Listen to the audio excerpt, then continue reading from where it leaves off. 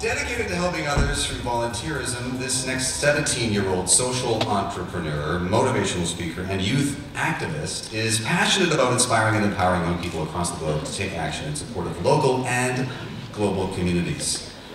Here's Brennan Wong. How's everybody doing today? I'm like looking in the audience and this light is shining on me and I can't see, but I know there's so many people out here today. It's just incredible. Wow, like honestly. And it's my pleasure to introduce such an inspiring young person. It's rare and just incredible to meet young people who motivate us to find time in our busy lives to change the world. Our next speaker is one of those very few people who is able to do that every single day.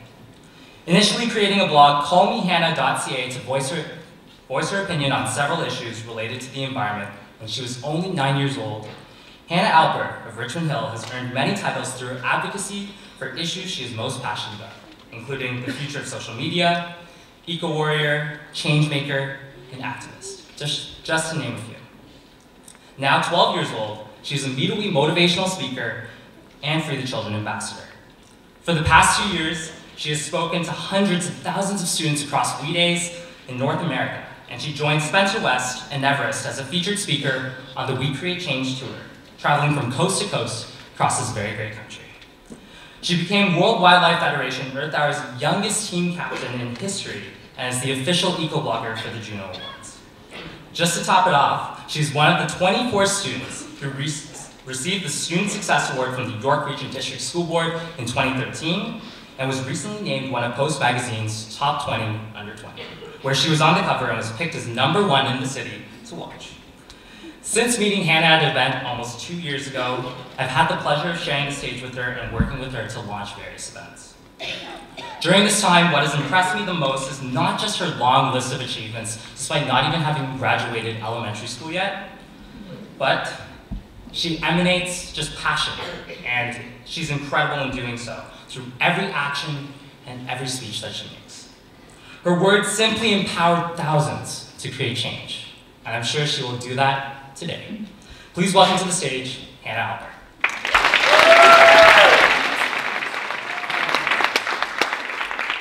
Thank you, Brennan. Have you guys had an awesome day or what?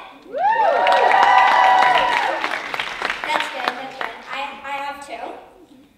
I am so excited to be here for We Can Change the World Day. You know, I really do believe that we can change the world. I happen to know a thing or two about creating change. I have been proud to represent Free the Children in my generation in stadiums and schools all over Canada. But there is always something really special about being part of the events at home. One of my greatest memories from the We Create Change tour was my hometown show that was hosted by Richmond Hill High School. Many of you were there too. It was an extra special day because Premier Kathleen Wynne joined us. She shared a story that I will never forget. Kathleen Wynne was a student at Richmond Hill High School. It's hard for me to imagine this, but girls were not allowed to wear pants to school. I know, really, it was another time. Anyways, she decided that it was unfair that she had to wear skirts to school, so she decided to do something about it. In a brave act of defiance, she wore pants to school one day. She was sent home with a note from the principal, explaining that girls were not permitted to wear pants to school. She returned to school the next day with a note from her parents, simply saying that they allowed her to wear pants to school. Again, she was sent home. This went on for some time. She held her ground and her parents supported her in what she understood to be her right to wear pants. It didn't take long for the school to reflect on the rules, and they changed the dress code at Richmond Hill High School forever after. I don't think that back then they imagined that this pant-wearing activist would one day become the premier of Ontario. What this story proves is that change starts with one person, one school, one community at a time. I have experienced this myself in our community too. After I went to my first We Day in 2012, I was motivated to bring Free the Children's We Create Change campaign to my school. With the support of Mrs. Smith, my principal at Ross Stone, I got on the stage and made my very first speech. It was the year that Free the Children dedicated to water. It also happened to be the year that Canada was saying goodbye to the penny. We Create Change was all about collecting pennies.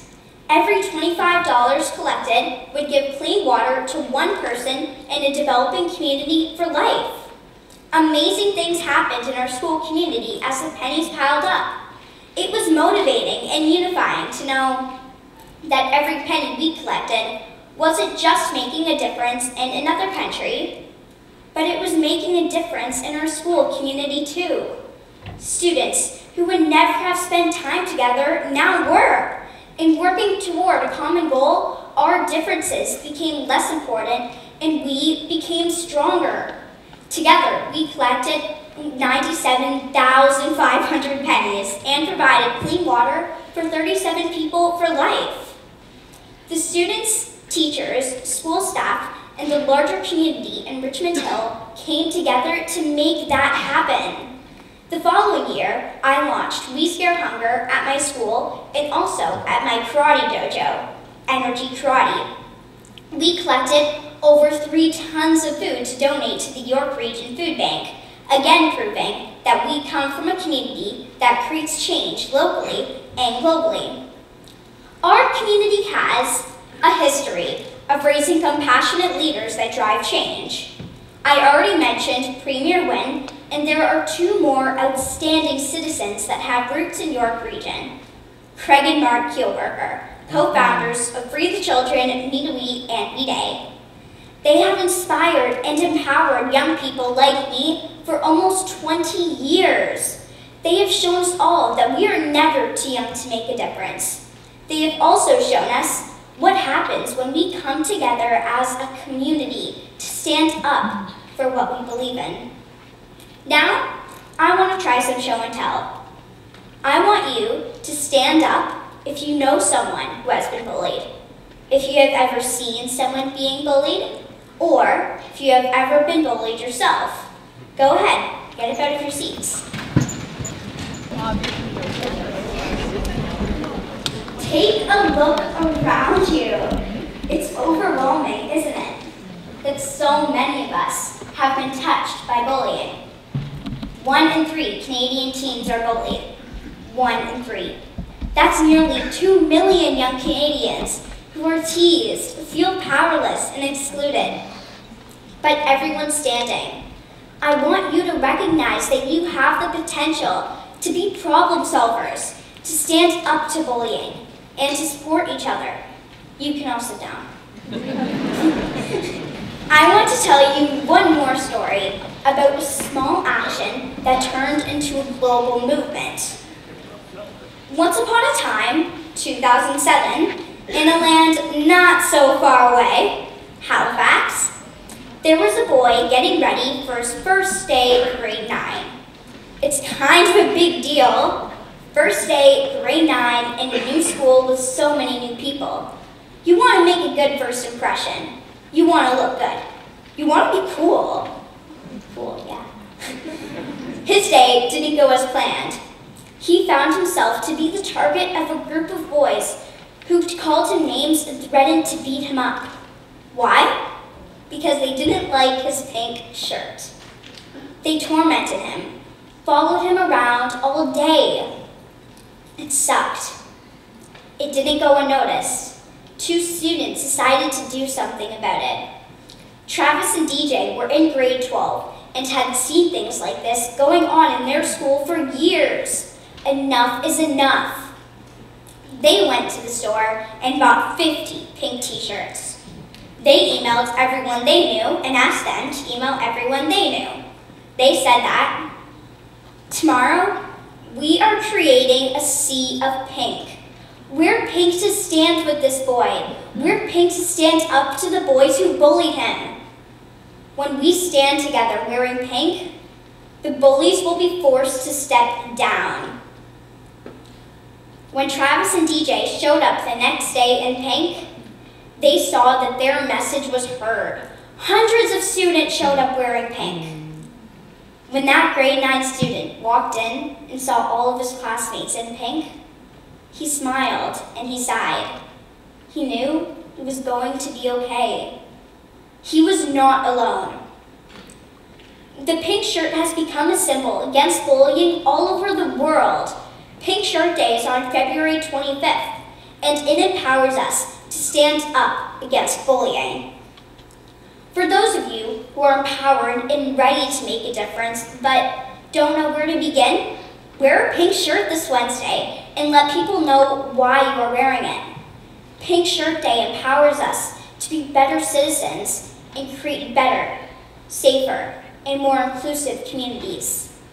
Change starts with one shirt, one pair of pants, one person, one school, one community at a time. Thank you.